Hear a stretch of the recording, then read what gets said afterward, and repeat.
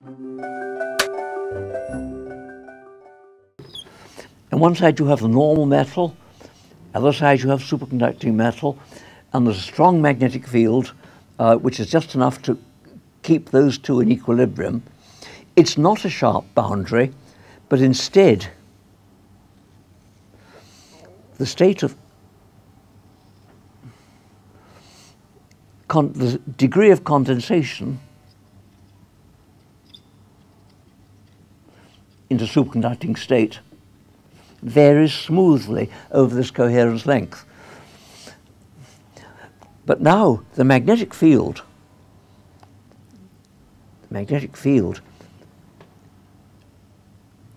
starts to decrease as soon as there's any superconductivity present.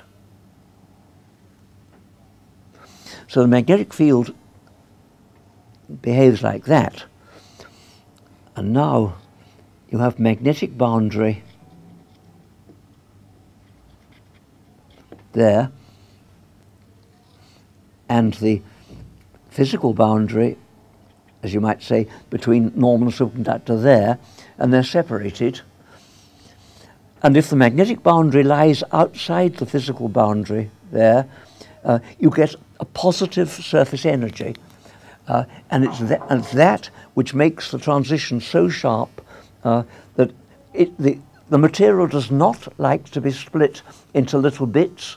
It would like to have either perfectly normal or perfectly superconducting without any unnecessary boundaries. And that is what is called a type 1 superconductor, where the normal and superconducting are firmly separated. But if the coherence length is much shorter, then the degree of condensation goes from normal superconducting very fast, and the magnetic field now starts falling like that. There's the physical boundary. There's the magnetic boundary halfway down. And now the magnetic boundary is inside the physical boundary, and that gives a negative surface energy, which means that when you have a field somewhere close to the critical one, the material would love to split up into little bits, love to have as many boundaries as possible, because that lowers the energy. The negative boundary energy makes it split. And that is a typical type 2 superconducting behavior. So we have this expression for the surface energy. And whether this surface energy is positive or negative depends upon which is the larger. For what we call type 1 superconductors, psi is always greater than lambda.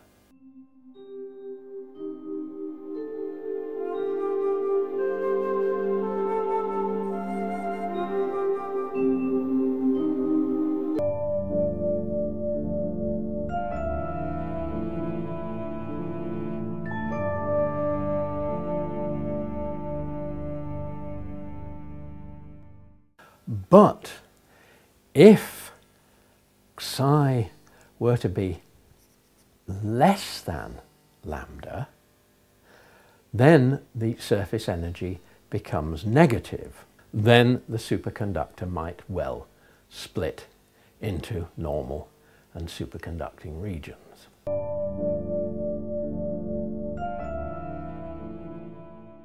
This problem of the surface energy was tackled by Ginzburg and Landau. They, of course, did it in a much more physically and mathematically correct way, but their result is very similar. What they did do was to define a parameter kappa and showed that the critical value of kappa, which leads to a negative surface energy, is when kappa is equal to 1 over root 2. They stated for any known superconductor that the value of kappa was always smaller than 1 over root 2, so they never looked at the consequences of the larger value of kappa.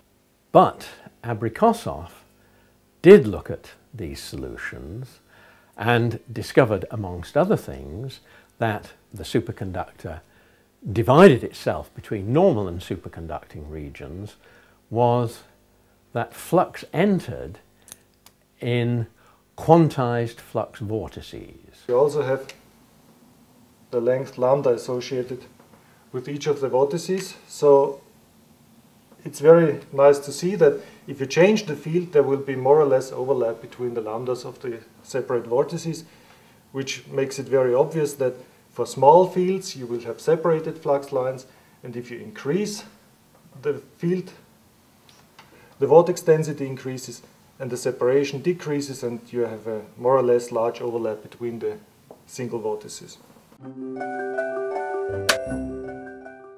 Having stated that within a superconductor the magnetic field is zero, we now have a situation in which, although the material remains superconducting, the magnetic field inside is not zero. That this is important for the achievement of high magnetic fields. Very, very far from the core, the current is strictly zero because we have an exponential decay. This is a relationship, if you remember, between the current, number density, electron charge, mass, the phase, or the gradient of the phase of the wave function, and E is the vector potential. So in a normal superconductor, we have a hole.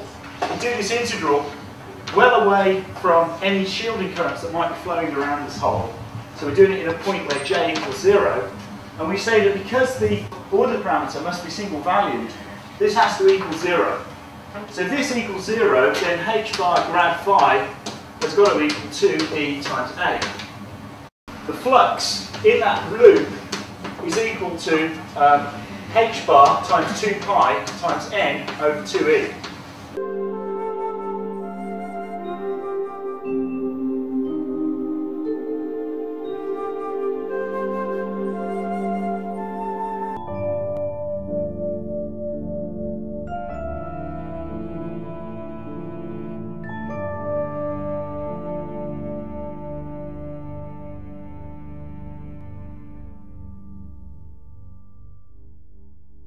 Magnetic field rising to some value at the center of the vortex over the characteristic different distance lambda, and the superconducting wave function falling to 0 at the core of the vortex over the characteristic distance psi.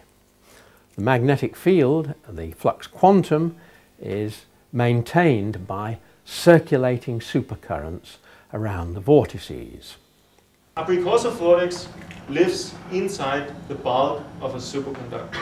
So an Abrikosov vortex has a core, this magnetic field, which suppresses the superconductivity. In the center of the Abrikosov vortex, with a diameter of about the Green's length, the order parameter is depressed. This core is a normal superconductor, and around the core, with a width of the London penetration depth, or a few times London penetration depth, we have the screening currents which flow around it. If an Abrikosov vortex is moving, it moves including its normal core, which means that during moving, the vortex has to break up the superconducting condensate at the spot where it's moving to, and behind it, the superconducting condensates out again. Actually, it's not the flux which is quantized, but it's the fluxoid.